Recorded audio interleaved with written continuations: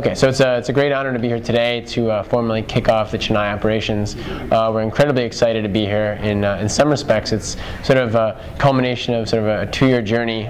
We always knew from the time we launched in Bangalore back in 2013 that we'd be coming to Chennai in a big way. It's something where some of our very first customers, in fact, were from Chennai, from the great city here, and so we knew that this market would hold tremendous promise.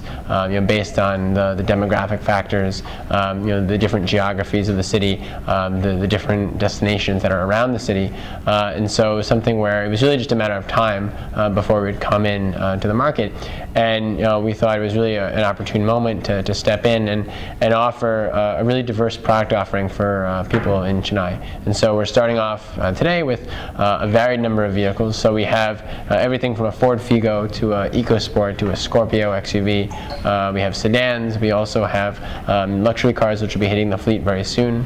It's something where it's really designed to have sort of the right car for the right case.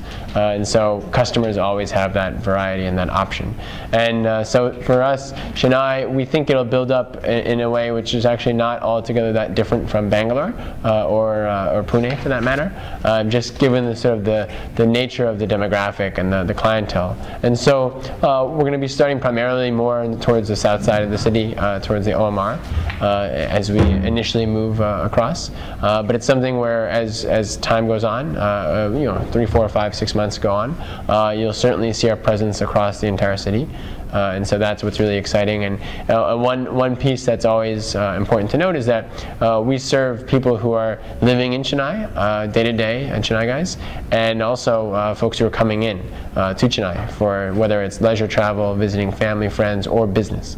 And so the airport is one place. The airport, the rail stations, those are places they're always of interest for us because that's where people do desire and demand a vehicle for self-drive. So I think it'll be cut across that. And as we move along here, we'll continue to add places to pick up cars that are more and more and more convenient for individuals. So the idea is that we cover more and more folks during the weekday as well as the weekend.